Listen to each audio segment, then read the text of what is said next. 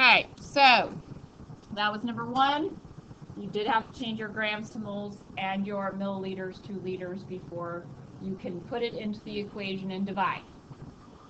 However, on number 2 here, what are we seeing? What is the molarity of a solution that has 0.075 moles of calcium chloride dissolved in 2.5 liters of water? Do we have to convert anything? Do we have moles? Yes. Do we have liters? Then all we have to do is do what? Divide. Insert them and divide. So this one's a more easy one. Molarity is moles over liters, so that's going to be 0.75 moles over 2.5 liters. So what do we get there? And they both have 2 significant figures here. So we're going to keep 2 significant figures. This ends up being 0.3. So how do we make that guy have 2 significant figures? Add a 0 onto the end. And once again, this is a big M for moles, molar, or you could write it at 0.30 moles divided by liter. Like the density units, grams per milliliter, grams per liter, or something like that. This is a derived unit, moles per liter. Okay, so let's go ahead and look at the back. And this is kind of applying density to the current stuff that we're doing. So wanted to show this to you, and this is one that's famous for being on the SOL. So I wanted to make sure everybody can see this one. What is the equation for density from the beginning of the year? Yes? B equals M divided by B.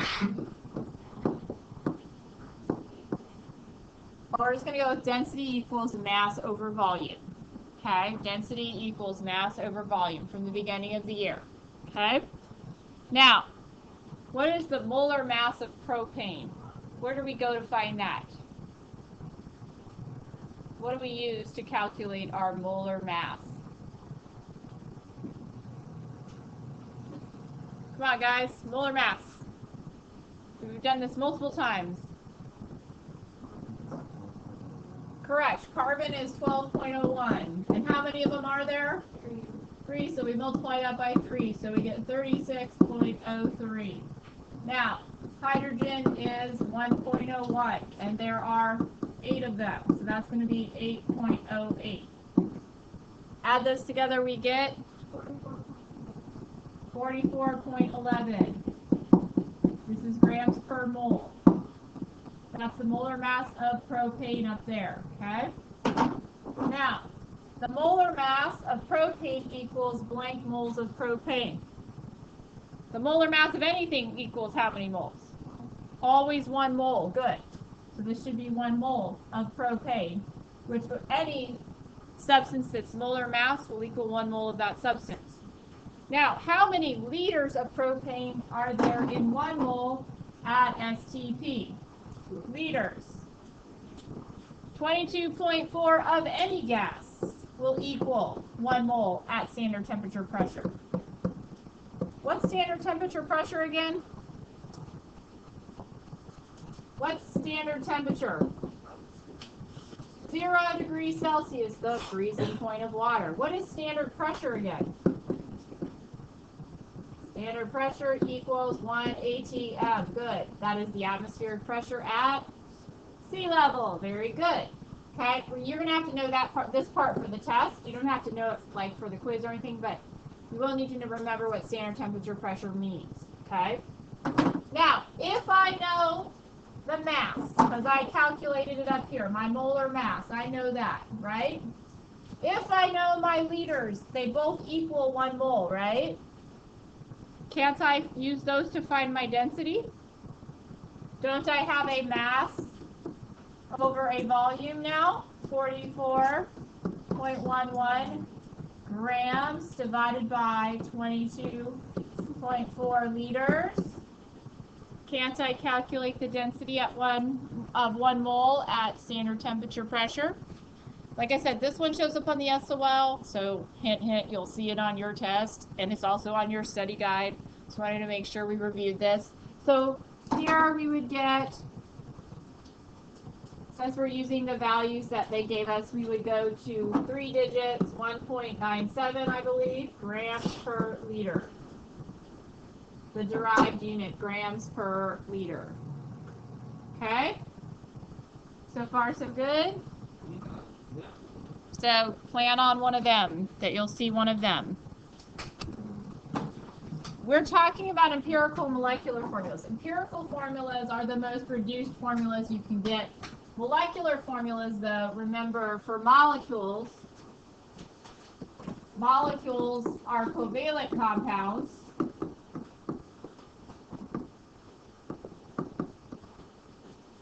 Covalent compounds, remember, are two nonmetals or more than one nonmetal together. Empirical formulas can be in the most reduced form, so they can be like formula units of ionic compounds. But we're really looking at them as the reduced form of molecular formulas. Some of them are real in existence, some of them are not. Okay, but we use those smaller ratios to be able to figure out the formulas of molecules, because you can take a sample, stick it in a machine, and it will tell you the percents of each element that are in there. And therefore, from the percents, you can use percent composition to figure out the ratio of each atom in the compound. And this is how you're going to do it in just a minute. So just so we know what we're talking about here, molecular formula represents the actual number of atoms in each compound in the element. Okay, actual. Okay, glucose has C6H12O6. That's an actual formula. Okay, but the empirical formula is going to be the simplest ratio. So in ionic compounds, we call them formula units. So when we talk about them in terms of ionic compounds, they're called formula units. But that is sort of the same thing as an empirical formula. So in order to find the empirical formula, you must reduce the molecular formula as much as possible. So you look for a common factor between them. So like here in glucose, what's the common factor in all of the subscripts? Yes, it would be a 6. So 6, this one is divisible by 6, 12 is divisible by 6, and so is the other 6. So you would divide them all by 6. And if you divided them all by 6, you would reduce it down to CH2O. That would be the empirical formula of glucose. Okay? So as you can see some other examples here. If we have this one, the C4H8 number, what can we divide both of those subscripts by? We can divide them both by what? A 4, right? If we divide them both by 4, we get C, because that's understood 1, H2. How about P4O10? What can we divide these both by? We can divide them both by 2 to get P2O5. And this is the other thing they can throw at you. What if we have like N2O3? Does that have a common factor we can divide by? No, so its molecular formula here is the same as its empirical formula as well. So sometimes they match, sometimes they can be the same. Same thing for this guy. CH2O, that is also the empirical formula for that one as well. And that one's actually formaldehyde. You've heard of formaldehyde because formaldehyde is what we use to preserve things. Okay? So, these are the ways to reduce them. Somehow lost my mouse here. There it is. Okay. So let's scroll down. Look at calculating. Okay. In this particular case, we're going to be looking for empirical formula or formula unit. Since this one has magnesium in it, I know it's automatically going to be ionic, so we could call it a formula unit as well.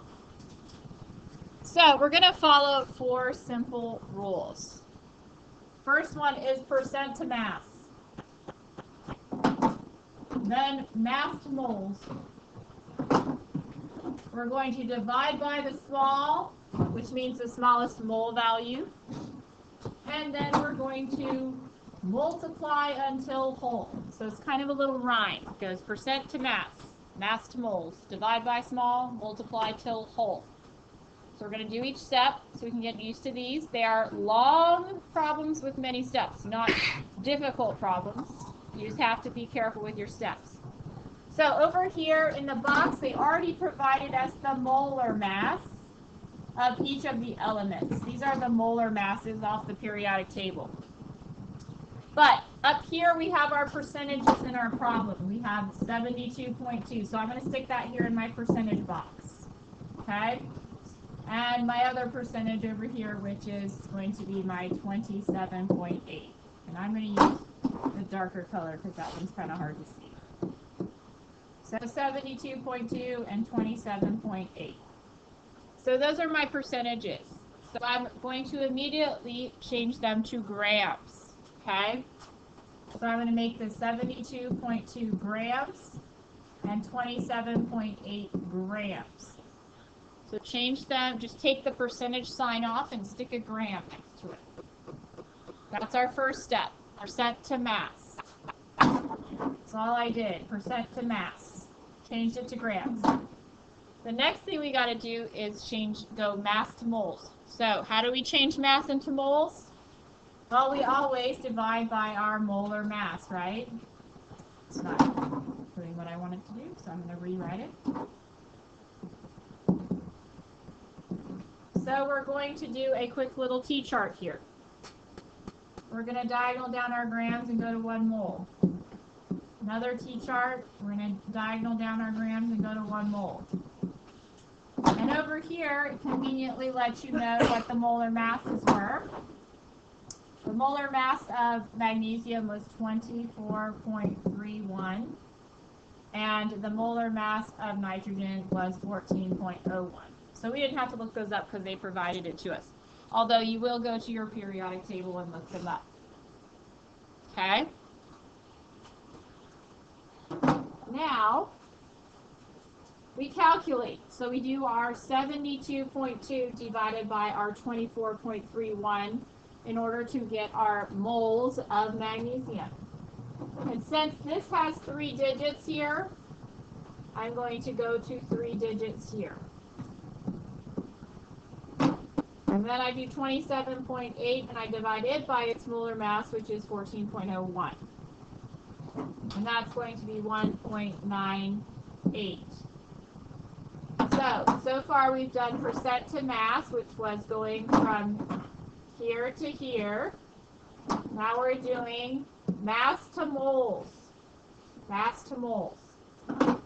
Third step says divide by small. So out of these two numbers here, the 2.97 and the 1.98, which one's the smaller one?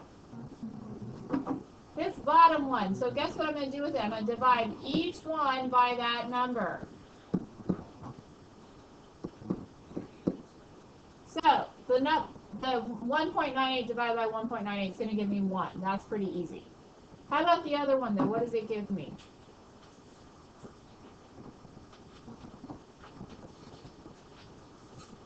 It gives me a 1.5, right? Is that a whole number? No, this is not a whole number. If both of them had come out whole numbers, we could stop, and we should just use them. But since it's not a whole number, we need to multiply till whole. So this is the divide by small, okay? Now we're going to multiply until whole. So we multiply it by its lowest factor in order to make it a whole number. So anything 0.5 can be multiplied by 2 to make it a whole number. So this ends up being a 3. This ends up being a 2. And what you do to one element, you have to do to the other element in the formula. So if I multiply the magnesium number by 2, I have to multiply the nitrogen number by 2 as well. So these numbers tell me the subscripts in my formula. The subscripts. So this is going to be down here Mg3N2. That's my formula. All that work just to get 2 little subscripts, right? So let's take a look at the next problem where they already do a couple of the steps for us, and we have one added extra little part to do. Look what they did for us already. They still gave us our molar masses over here. That's nice of them to have given us our molar masses, so we didn't have to look those up on the table. Now, they take the percents and changed them to grams. Percents to grams. Percents to grams. They did that for us. Then they even did our little T-charts for us, right? Doing grams to moles, grams to moles, grams to moles. Now all we have to do is calculate the moles, because all those other steps were already done for us. So, if the percentage of carbon was 68.54, we divide that by 12.01 and we can get the moles. Once again, I'm going to keep it 4 digits like my percent, because my percent is 4 digits. I'm going to make this 4 digits. My hydrogen percent is only 3 digits, so I'm going to divide by 1.01 and keep this one at 3 digits. And my oxygen's also at 4 like the carbon, so we're going to keep its moles at 4 digits.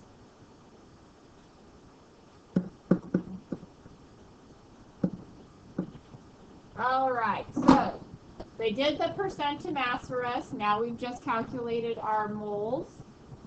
Out of those 3 numbers, who's the smallest? Which one's the smaller one? This one on the bottom, good. So we divide everybody by that number. So this one comes out to being 1. We'll figure out that in a minute. And that one as well. So let's go ahead and figure out the upper two. So we get 5.707 divided by 1.427. This one comes out to be 3.99, so we're going to round it up to 4.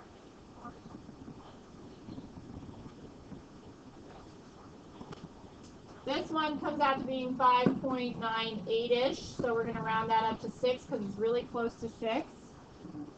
Okay? And we already know this one's 1. So, can we write out our empirical formula now? Those numbers are the subscripts.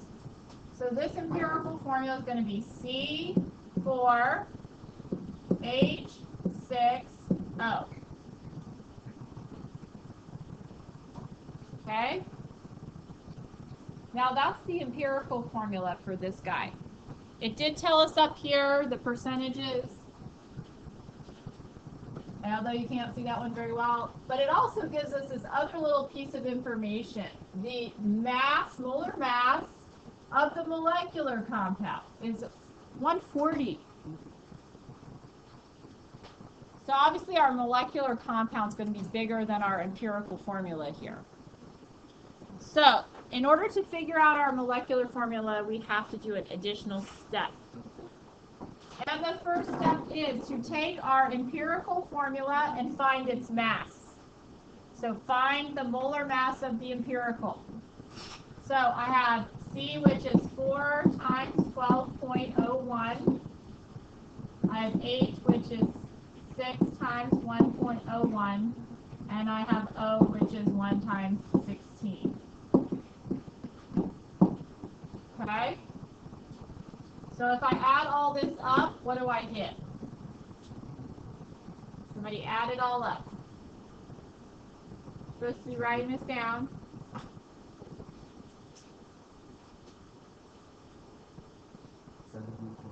70.1, good. Or 10, good. Grams per mole. Okay, good. Now that we know that value, we can do our quick little division. You basically take the molar mass of the molecular, which happens to be 140. You divide it by the molar mass of the empirical, which is 70.10. And what do we get? 140 divided by 70 is pretty much 2. 2. A multiplying factor of 2. So that's what that means. It's a multiplying factor of 2. So all I have to do now is take my empirical formula and multiply the subscripts by that multiplying factor. So if I do C4, H6O, and I multiply them all by 2, 2 times this 4 gives me how much? C what? C8. 2 times the 6 here gives me H what? H12, and then 2 times the understood 1 on the O gives me O2. So it added an extra couple little things here to the problem. Okay? So what I would like you to do for the next 10-15 minutes is work on this section right here. Finishing up this part. Those are just like the ones we did at the beginning of the notes. And I want you to try practice problem 1. Practice problem 1 is just like the first one we did where you're only finding the empirical. Okay, you're only finding the empirical. So start there.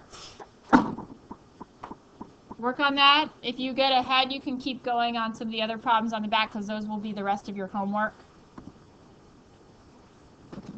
Okay, so now that you've had time to work on it, let's take a look here.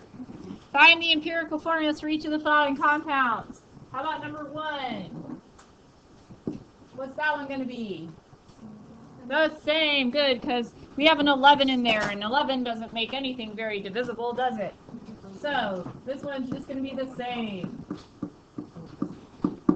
How about number 4? Let's just go down. They all can be divided by 3's, right? So this would be CH2O. How about number 2?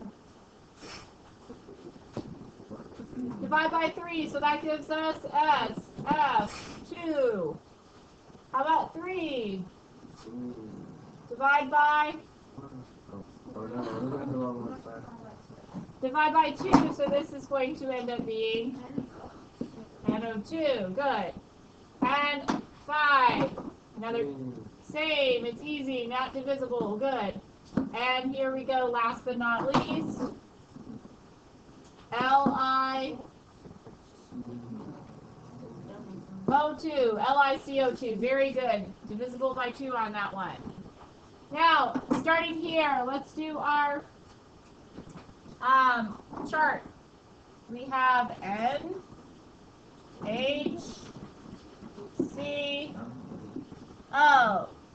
So, I'm going to immediately change all of my percents that I'm underlining here straight to grams. Percent to mass, that's what you do, percent to mass. So this is 46.67 grams. This one would be 6.70 grams, 19.98 grams, and 26.65 grams. Then we can go to our T-charts and change them. Grams to mole, and nitrogen is 14.01. We can do grams to mole. 1.01 grams equals 1 mole. Grams to mole, 12.01 grams equals 1 mole. I'm getting the masses off the periodic table for each element. And here, 16.00 grams equals 1 mole. Now we can calculate our moles. Okay? Let's calculate our moles.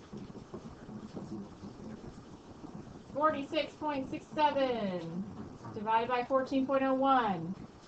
Okay, keep this at 3, so 3.331.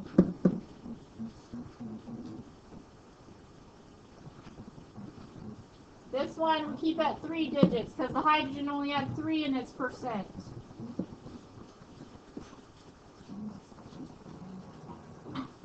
This one is 1.664. And 26.65 for oxygen divided by 16 gives us 1.666. Now, out of these 4 moles, which one's the smallest? The carbon one. So we're going to divide everybody by carbon. Okay?